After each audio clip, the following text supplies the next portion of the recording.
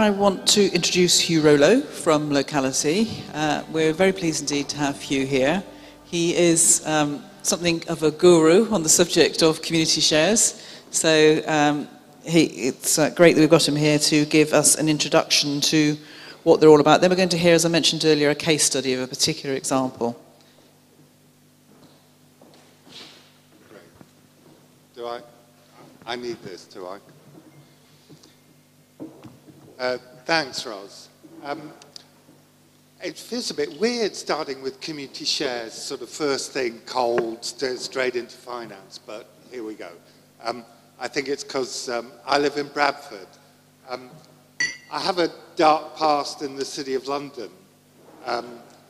I've been saying this for years, and people didn't get it for a while, but I think everyone now gets what I mean by that. 25 years ago, I followed my wife up to the inner city in Bradford, and I've been trying to sort of reinvent myself as a good banker ever since. I helped set up something called Key Fund that's based in Sheffield that invests in social enterprises across the north of England now. We're investing about £500,000 a month of loan finance into very risky startup and early growth social enterprise ventures. I've also been involved with the larger National Adventure Capital Fund, the social investment business, that has a number of loan and grant funds available. And I sit on the board for Locality. Well, I keep on remembering, I work for Locality. Locality is the national network of community enterprises, has 500 members across England, and essentially is founded on the basis that if you rely on other people to help you or grant funding, you'll always be short of money and waiting for other people. So get your hands on land and buildings, get enterprise, and seize locally the initiative in your own place. In Bradford, where I've never lived as long anywhere else. Obviously, I'm not from Bradford, but I can say Bradford now with the best of them. I've been there for 25 years. I have been involved. I do try and get my own hands dirty and not just talk about this stuff. So I've been involved with the regeneration of Manningham Mills in Bradford, and also what is now Carlisle Business Centre, which was another historic mill, and we've preserved the historic frontage of that mill. So broadly, as I say, I've been trying to reinvent myself, and I've done an awful lot of work with lending money to organisations. But fundamentally, I believe that debt finance has its limitations. It is very mechanistic. You agree a price and a repayment schedule, and the real world doesn't often conform to that. And so about 6-7 years ago now, I started to turn my mind to how could we get genuine risk money, equity capital, share capital into social enterprise, into community enterprise.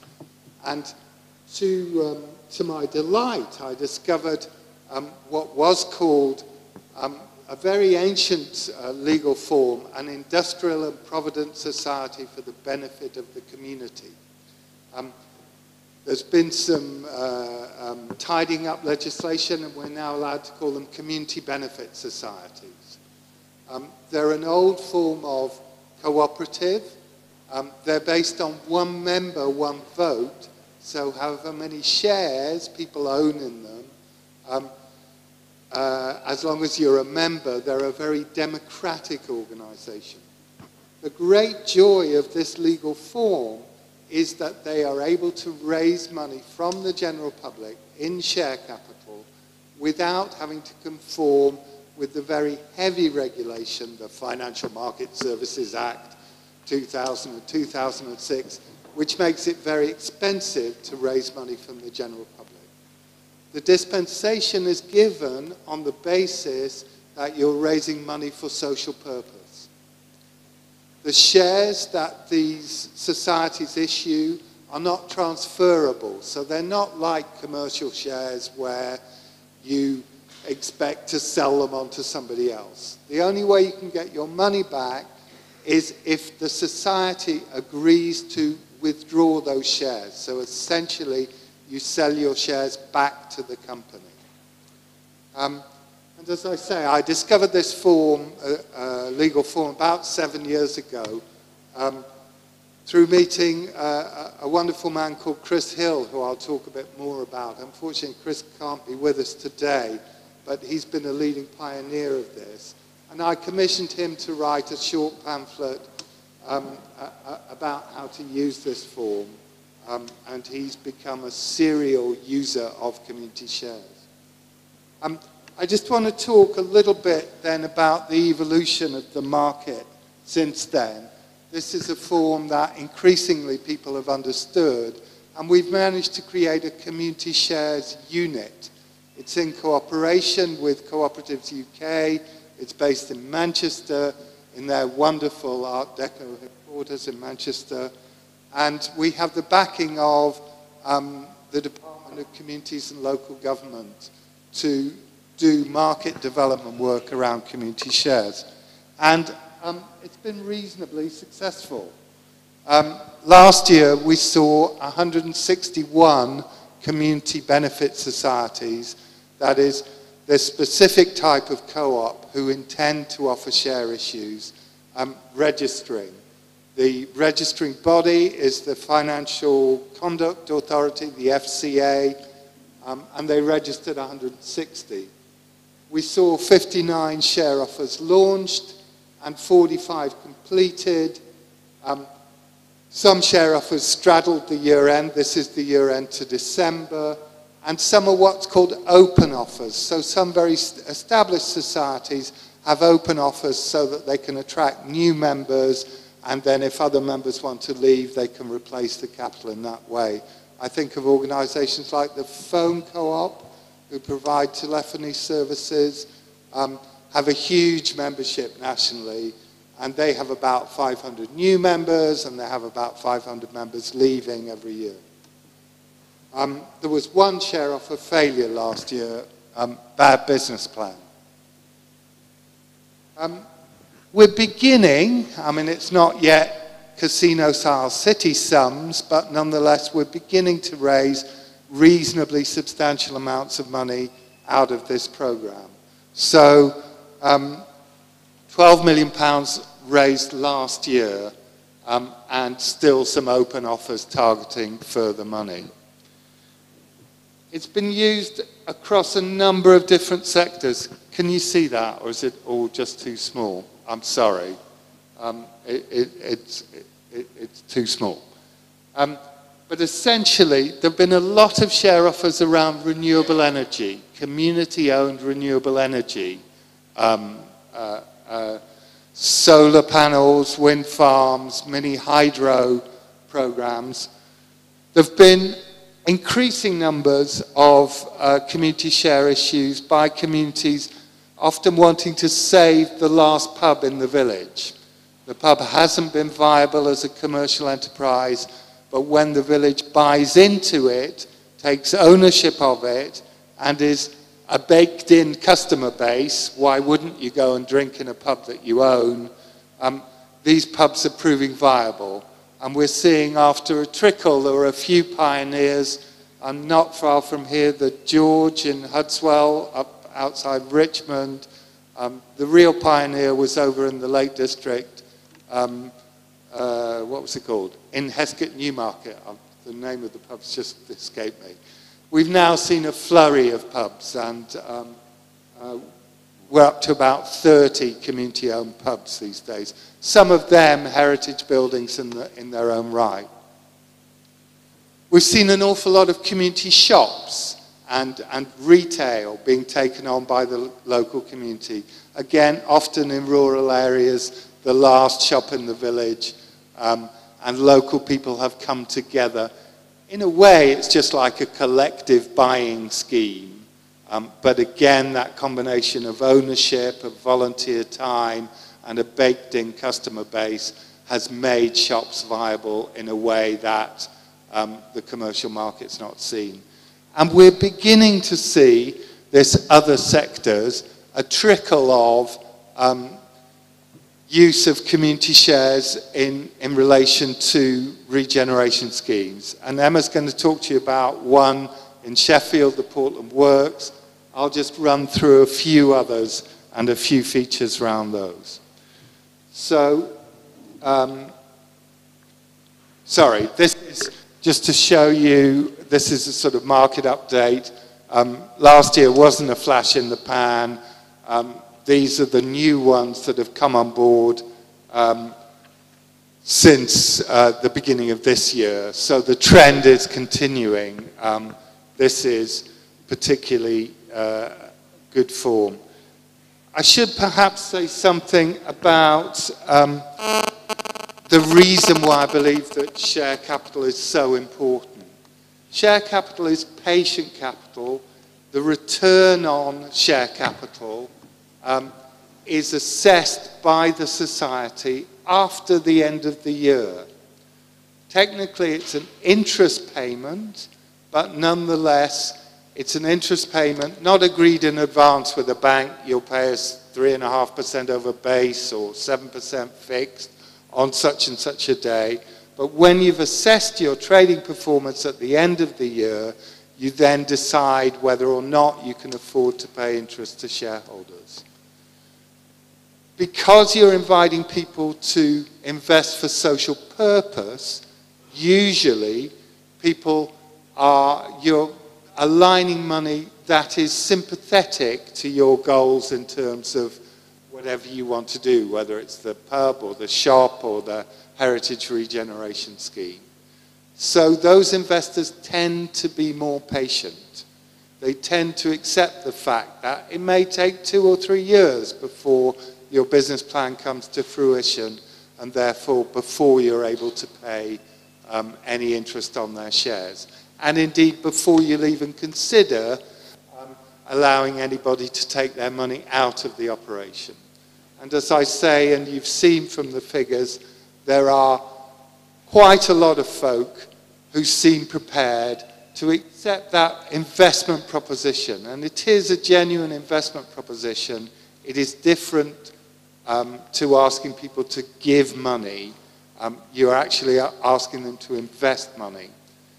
The other thing that applies to many of these share offers, although we do need to be a bit careful around property deals, is that there is an important tax relief called the Enterprise Investment Scheme that allows investors who are investing in new trading businesses, including community benefit societies, to have a 30% tax relief.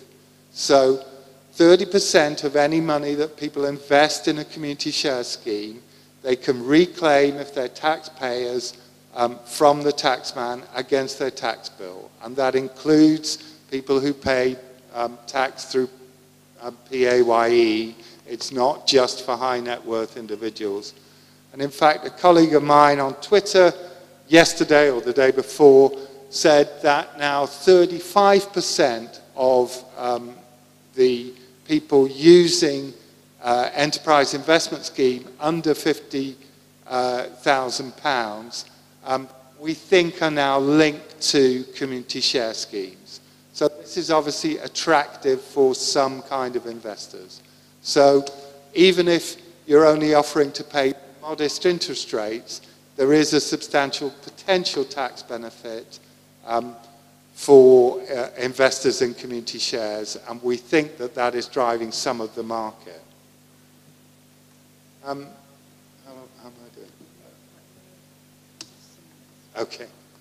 So just to talk about a few schemes, just to try and bring it alive.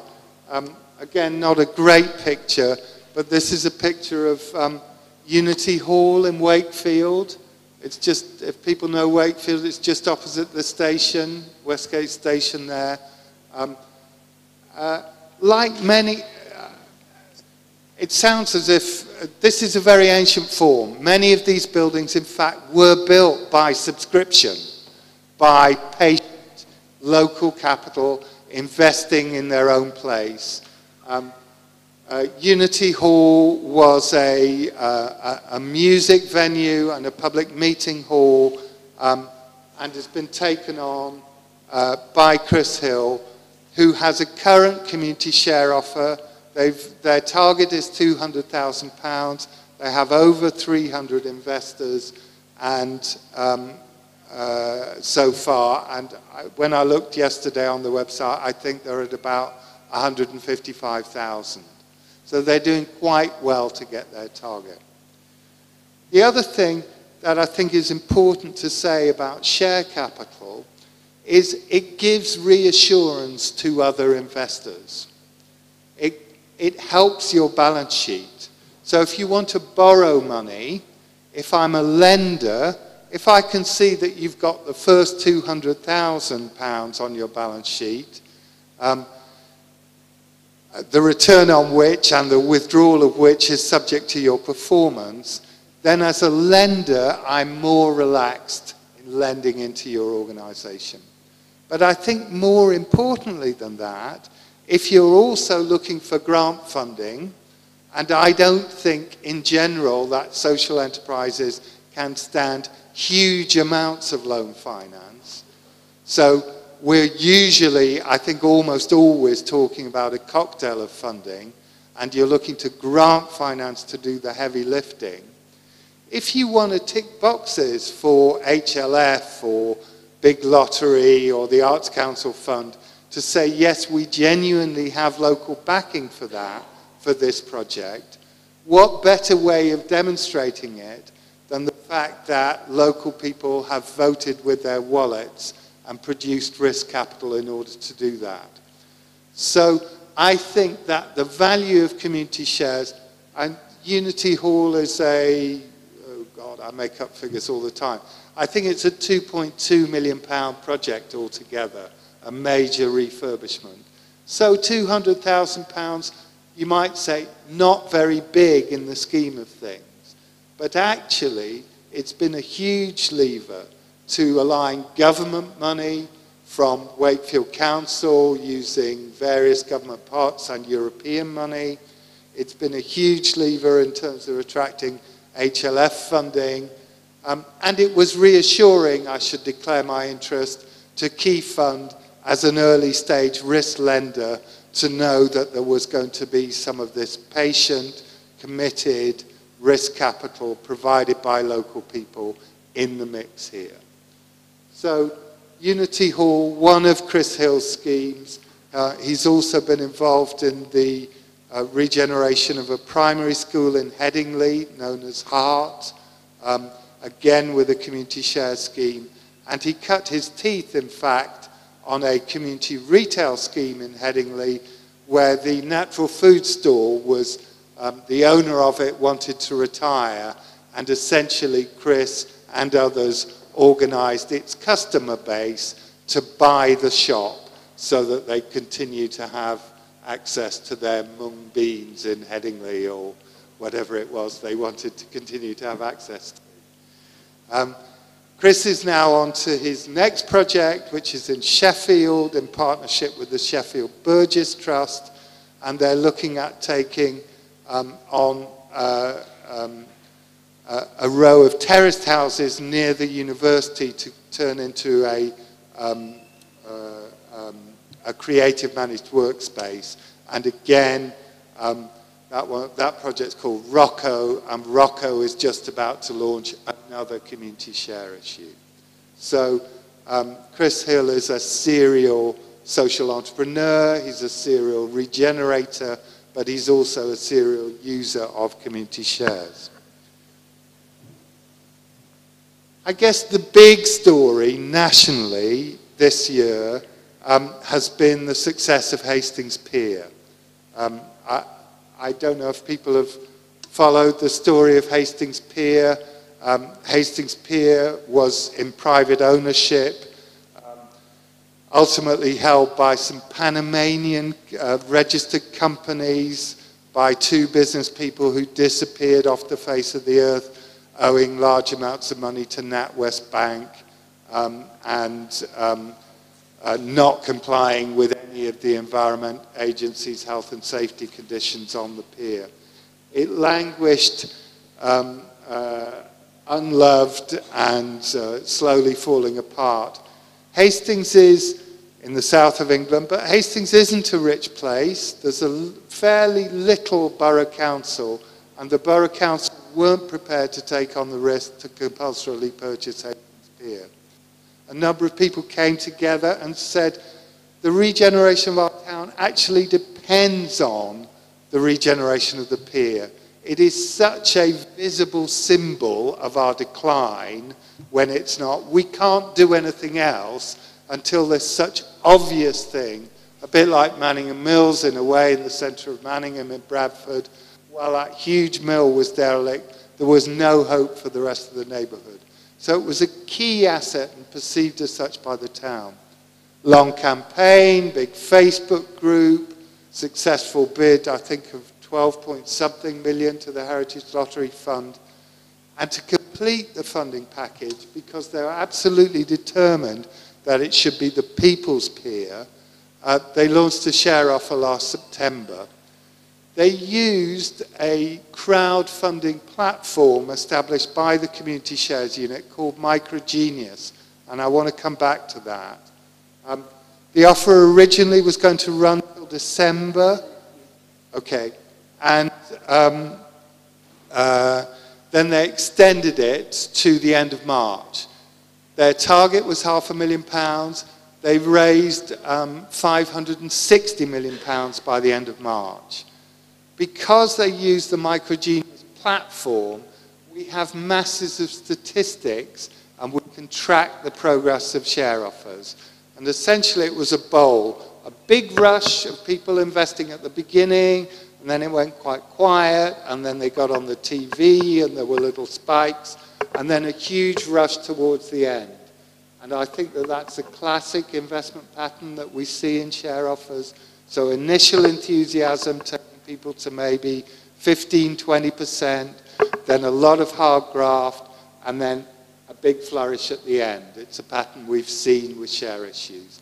And we have a relationship with Manchester Business School now. We've got a researcher, and we've crunched all the numbers in detail. So we're beginning to understand quite a lot about investor motivation that obviously through the Community Shares Unit we're willing to share with other people.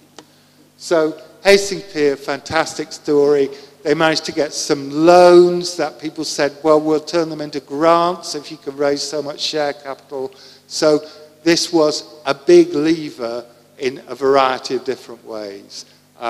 And Hastings Pier are now in construction, and that project goes forward, I think, with a target opening of next summer. Jess Steele, who's been hugely involved in that, will be around later. She's the great expert on Hastings Pier. Just one more that's very close to my heart, and our colleagues from Bradford, one have come over from Bradford to me. The Odeon site in the centre of Bradford, derelict many years, bought up by the Regional Development Agency in order to knock it down and stick up yet another concrete and glass monstrosity in the centre of Bradford.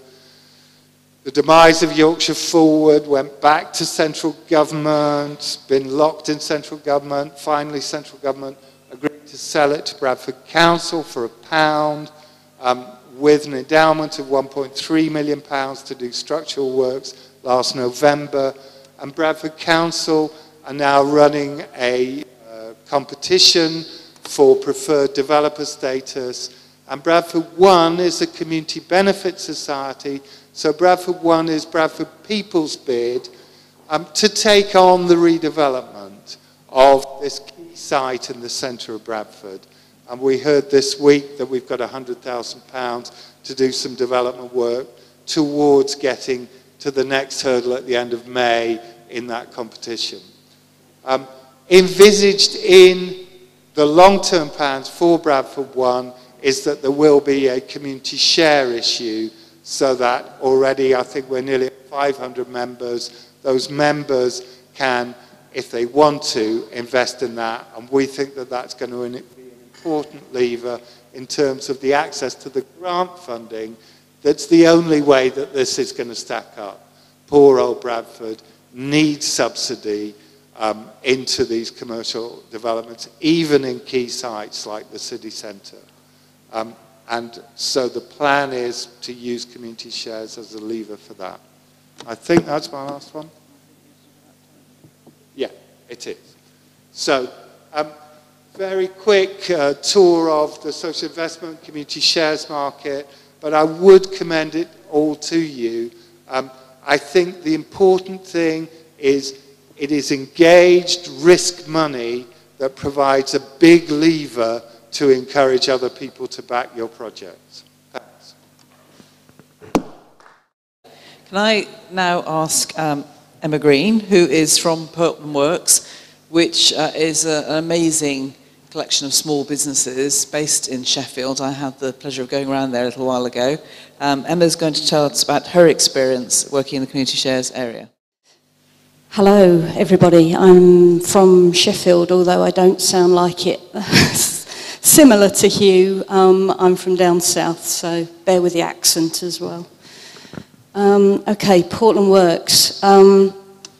I've been an advisor with Portland Works since 2011. I'm not actually part of the committee, but I sit on what they call the Finance and Governance Subcommittee, helping them out. I'm actually a qualified accountant, and I've been working with in the charity sector for about nearly 20 years now. And for my sins, I've just done a master's in cooperative and social enterprise management, and just got that out of the way. But I focused particularly on the cooperative sector throughout my studies. And I'm really, really interested in local projects and getting local community projects off the ground. So that's a bit about me. Portland Works, built in 1877, so well old.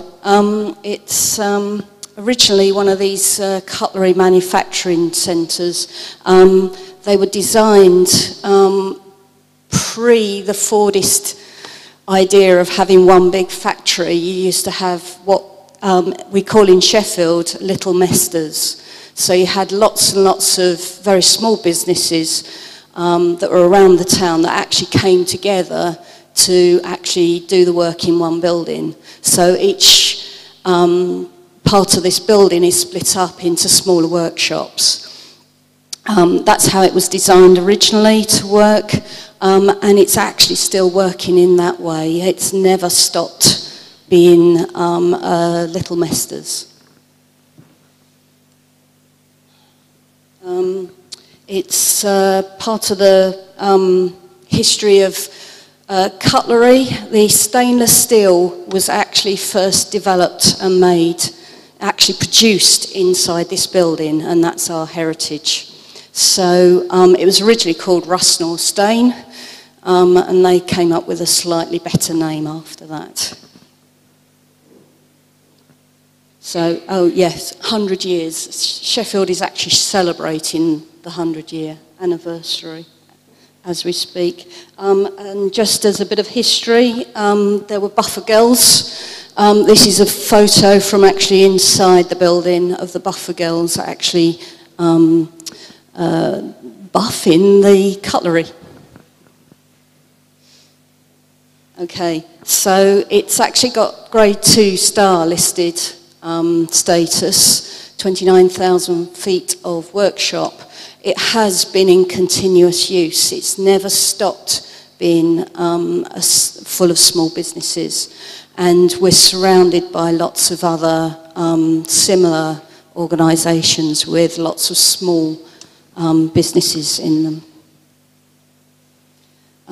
Ours, although it was originally metal trades, there are quite a lot of metal trades still in there, but there's actually quite a lot of artists and musicians now. one thing we say about it is actually one of these places where you can make noise, you can make dirt, and it can be smelly. You know, it's that kind of place, and we are deliberately keeping it like that. We are not turning it into one of these high-spec steel and glass buildings. We're keeping it as basic for businesses, start-up businesses in the metal trades and artists.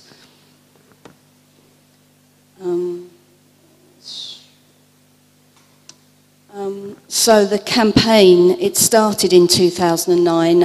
The building was actually owned by a private company, local person. He'd actually bought it a couple of years before, with the intention of converting it into flats for students, because that's what happens in Sheffield. Everything gets converted for students. There was actually a couple of tenants inside the building that actually wanted to keep the building. They'd been there, one's been there for about 30 years, making knives. They didn't want to lose their very low-cost working space. So they went to the local community forum and gathered some local supporters together, and that's how the campaign got started, to prevent the planning application.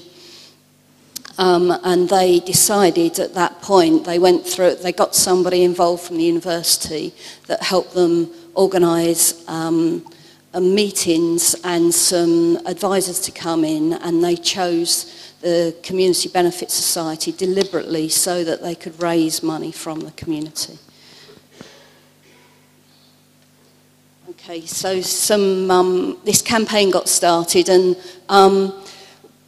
several of the people that got involved in the organisation were actually architects and designers, people within the planning department as well. But what they realised was people needed to understand. So I'd walked past this building hundreds of times and didn't realise the significance of it and what was behind the wall. The photos brought it to life. And what people did was actually they started the social media campaign. So a website was set up and a Facebook page was set up, and the campaign got started that way. We also held open days. So all of these small workshops, these are all sole trader or partnership businesses in this centre.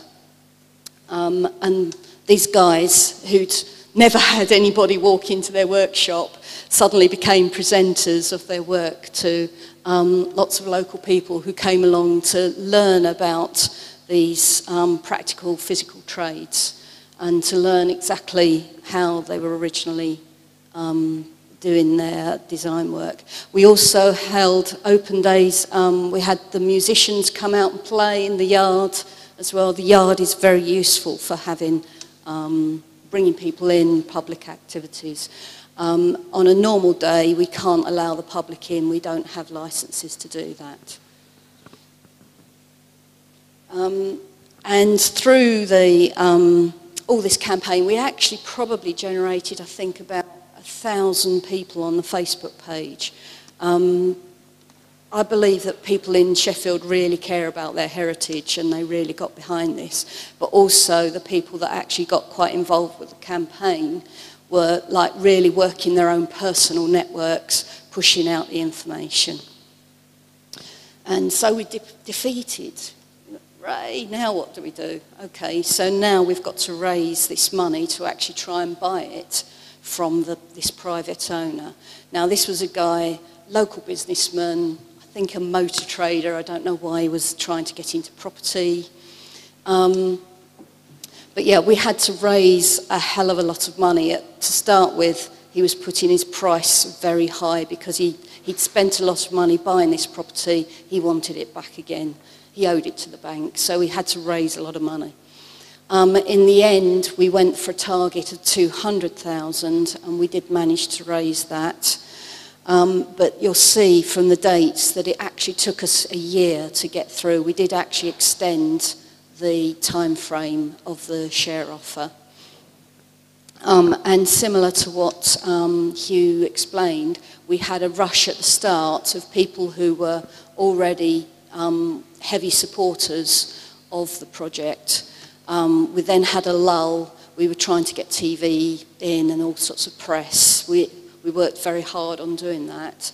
And then right at the end, in the 11th hour, a lot of extra money came in. We did, in the end, get some press publicity on TV, and I think you might recognise John Craven. This was one of those specialist programmes where they were touring around the country, and they pick on particular sites of interest that they want to go and see. Because you've got some guy like John Craven, you know, the local newspapers then pick it up and everything else. And if you're on the ball, you need to capitalise with that. We did have a tricky last-minute set of problems with the property deal. The guy, as I said, he did actually want quite a lot of money out of us. We'd agreed about 6 months before we actually bought the place that we'd do a deal with him where we'd part pay him, and then we'd have an earn-out session. So we had to pay some big chunks of money over a whole year. This was going to be very tricky for us. It made the cash flow a bit easier, but it was still, you know, it was a bit of a nightmare for us to actually manage that cash flow. But in the end, it got to be complicated with the security on the building, because he was demanding security, so were we got architectural heritage money as well. And there was complications between the lots and lots of legal problems that we had to spend lots of legal fees on in trying to sort that out. In the end, he got fed up, and so did we. So we managed to persuade him to, we could buy the building up front for a slightly lower fee if we could raise the money in a very short period of time.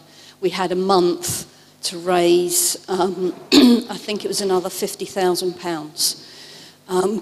The way we did this, we went out to our existing shareholders. We very carefully explained our position. We explained all the financial arrangements in as much detail as we could.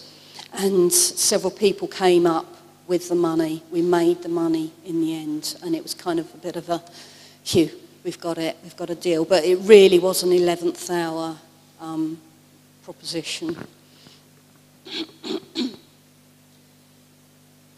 So, the vision for the actual project itself, it's much wider than, it's not just the heritage of the building. We want to keep it as this working building that people will be there, they'll start up in business. It's low cost, it's not this high spec place, so you're not paying high rents compared to everybody else. But what I think is Sheffield's very into democracy, yeah. So everybody likes the idea of being an owner of this community owner of this building, and I believe that that's what brought a lot of people in. That they weren't just donating some money; they were actually going to be involved. And we've actually got quite a lot of people that they don't just. It's not just their money they're giving us some volunteer time and kind of pro bono work in all sorts of different ways that might not be on a regular basis, but, you know, they will, if we've got messages to put out, they'll put out the messages. You know, they're really good advocates and supporters of the project. We're keeping it as affordable workshops and studios. We are really focusing on craftspeople, and this is like handwork crafts. We really want those people and encouraging those. We actually have a long list of people who want to get places in the building, but at the moment we've got some space that's we're refurbishing to a low spec, but basically we've got volunteers coming out coming in and stripping out some of the old, where it's not been looked after very well. There's a lot of buddleia in the walls and this kind of stuff. Lots of cleaning out that needs doing. We're putting some new spaces available for, we're breaking down some bigger spaces into smaller workshops so that we can rent it out and maybe earn a slightly higher rent. But we've been very, very focused on making sure that the rent covers the costs, basic costs of the building. Okay. So this is our overall vision. So it covers small business, it covers cultural and heritage, and it covers education. We've got a high involvement with the universities. So we've got a lot of students coming along from the Department of Sustainable Architecture and doing all of their projects there, which gives us a lot of kudos. So our society, it is asset locked, and I'm sure you'll learn about that when you set up your society. We have a withdrawable capital of maximum of 20,000, one member, one vote. We got 500 shareholders together, and we're offering, we expect to pay 3%, but that's not for the first couple of years. We have a bridging loan from Architectural Heritage Fund, which we have to pay back end of next year. But they're doing it on a very good cash flow terms for us. We also raised some more money in loan stock. This we raised directly from our shareholders. Now, because they care about the project, they were willing to give some extra cash, but we actually offer between 0 and 5%, between 3 and 5 years, and they ticked the one that they wanted. So it's actually come out as an average of about just over 3% that we're paying out. And those will be refunded by mortgage that we're negotiating at the moment. So we've got a variety of things going on. It's not just the rental income. We're setting up a repair cafe to introduce people back to making things again with their hands rather than reading about them. We hold regular open days for people to come in. There's a biography of Mosley and Harry Brearley, who actually designed the stainless steel. So there's a lot of projects going on. There's a Portland Works knife has been made in commemoration of 100 years. I believe it's all about the strong bonds with the community. Sheffield cares about its heritage, and those people really care about the fact that there's their own project going on. But we've really focused on it being a viable income stream. That's a picture of the knives that we did for the 100th anniversary. We offered them first to the shareholders, and of course they got snapped up. It was made, both the knife and the box were made within the boundaries of Portland Works. They're numbered 1 to 100, and they have a logo on commemorating for the 100 years. And again, this has raised money from us. So any opportunity, we look for opportunities that work both for our tenants and for some money-raising opportunities, because that's what we need to do. We've got a lot of refurbishment to do. That's it. Okay, thank you very much. Hugh, can I ask you to come?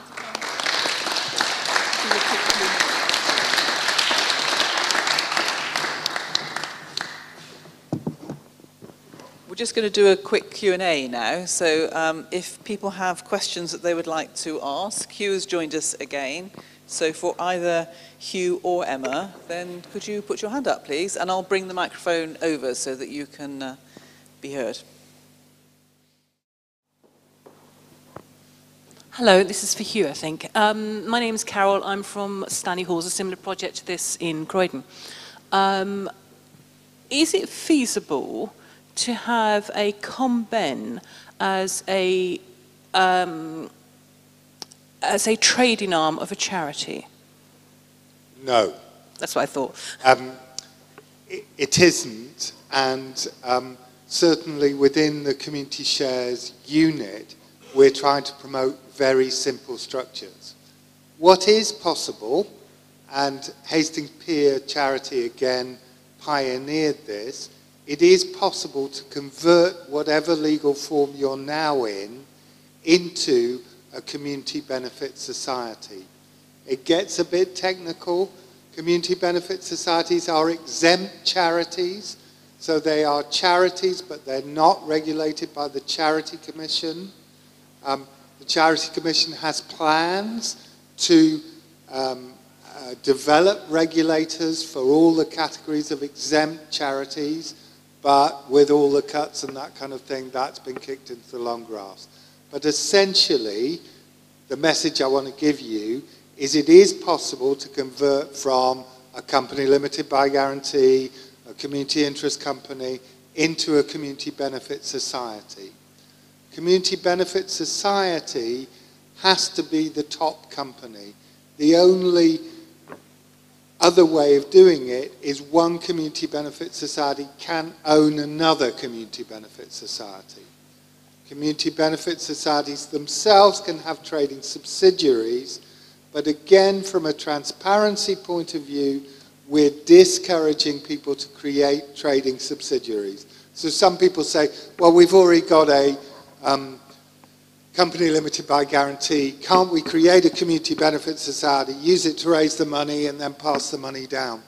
Actually, that makes the chain of complexity and therefore the proposition to your investors very difficult. It also screws around with the tax reliefs, and so for a number of reasons we're saying the community benefit society is the way to go.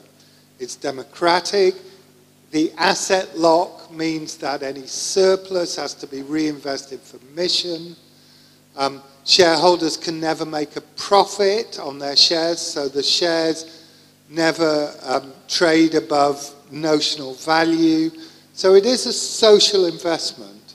The trick is, obviously, and they've found the key to this important works, you're aligning the right kind of money to your project. It's money that wants to do what you want it to do. And that's the key to it actually being, in my view, good money. Because so often money wants you to do something other than you actually want to do. So this is a mechanism to allow you to align the right kind of money to your project. I've commissioned Anthony Collins, Quaker solicitors in Birmingham, to produce a guide on how to convert from one legal form to a community benefit society. They're late with it, actually. It's due, but they've been busy on other things. I'm hoping it'll be ready by the end of May. All the access, I wasn't very good at logos and things. Community Shares Unit has a big website with masses of resources, and Microgenius is the crowdfunding platform, again with a website where you can look at live deals. The Pink Lane Jazz Club in Newcastle has just closed successfully, having raised $125,000 to buy a pub that they want to use as a jazz venue. Good morning. I was very interested in your comments about the 30% tax relief on the money that's lent or given to these funds. And you tell me it's not a charitable recognised organisation. I presume this 30% tax relief is classed by the revenue as a charitable donation in that year's tax. No. There are a number of different tax reliefs to encourage people to invest in new businesses. So if you put at-risk money, so if you invest in shares, you buy equity in new start companies, commercial companies or community benefit societies, as long as those organisations are doing qualifying trades, some things are excluded. So pure property development is excluded. But if you are redeveloping a building like this to use as a cultural venue, then that's not deemed to be pure property, and it becomes eligible for this tax relief. There are 3 important tax reliefs. One is called Special Enterprise Investment Scheme, and that actually is a 50% tax relief on any eligible investment, but it only covers the first £150,000 of any share issue. After that, there's the Enterprise Investment Scheme relief that goes up to £5 million. So for most startups, that covers all their startup capital. And that's at 30%. And then in the last budget, this government introduced something called Social Investment Tax Relief. It's very untried and tested at the moment, but that is for unsecured lending to social enterprises who are starting up. So these are different to gift aid tax reliefs, and they relate to investments, not donations. But they're much more substantial, obviously, than gift aid relief. Hi there. I just wanted to ask what you think the process is really about thinking whether or not this is an appropriate route for a given project to go down. It struck me that, you know, many of the ones that you've talked about, brilliant projects, but one of the things that they had was at least a potential for really strong community buy-in, something iconic like Hastings Pier or indeed the Portland Works. That might not be so with every project. Is there in terms of groups not finding themselves going down a kind of dead end of expending a lot of effort and then failing, how do you feel you kind of options assess it before committing to this route? We talk about a number of phases, but the first one is to ask the community if they are interested. And to the extent that in the 21st century this can be a global community, there may be enough people locally, there may be enough people globally who actually are interested in the same thing that you're interested in. And I think there are 2 levels of interest, particularly around heritage projects. So there will be some people who are into the building for its own sake. They like the architecture, they like the design, they think that it fits in well with the townscape, whatever. They're into the building. And then there are other people who are into what the building's going to be used for. And again, in the Portland Works example, you know, you saw those 2 categories of people. It's a wonderful building. It has a fantastic history. It's part of Sheffield's culture and heritage. But then there are other people who actually love the fact that it's still being used for metal bashing and for crafts, trades, and that kind of thing. I think the thing that really made the difference was we had this planning campaign to start with, and we used social media, and I know people are still wary of social media, but it can start to get, even if, you know, you as a young person might see the messages on Facebook, but you tell your family, so the rest of the family does get to know about it, but it does spread the words. It spreads it very cheaply. Yeah, so actually campaigning historically used to be quite expensive. You'd have to get all your leaflets printed, you'd have to persuade people to get out and about to hand out leaflets. Now you can get the word out.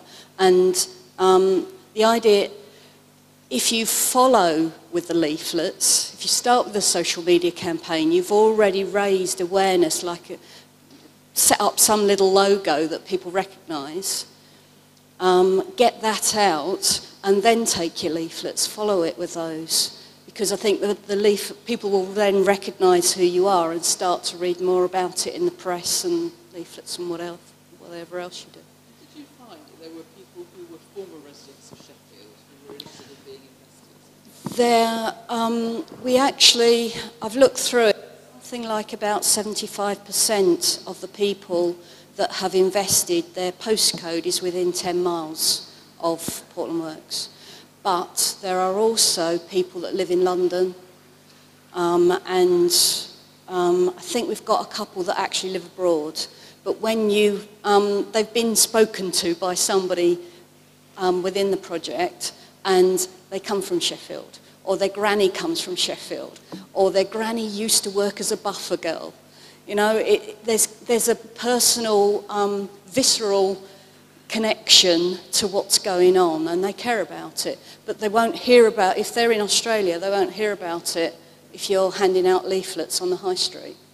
So it's really worthwhile doing, and it's cheap. It's that combination of social media with new forms of investment that really make it potentially successful. That's great. And I think all these projects should start with community engagement, building momentum. Hastings Pier got a Facebook group. There was a buy-in actually from Hastings Pier that actually was going to take control of the borough council. They lobbied all three candidates in the by-election and got them all to say, I believe in the people's pier. So think about the political leaders. Kate Welland, who's here, is a media specialist, and I think has done a fantastic job for Bradford One. So if you wanted to look at a model website, I love it. There's an animation to recruit members that I think is just great. So there are ways of doing this. So it's a multimedia campaign, and actually nothing beats word of mouth. But, you know, you get the first 10, and then you say, go and get 10 more. And if you can build that passion, actually, that's fundamental to the project.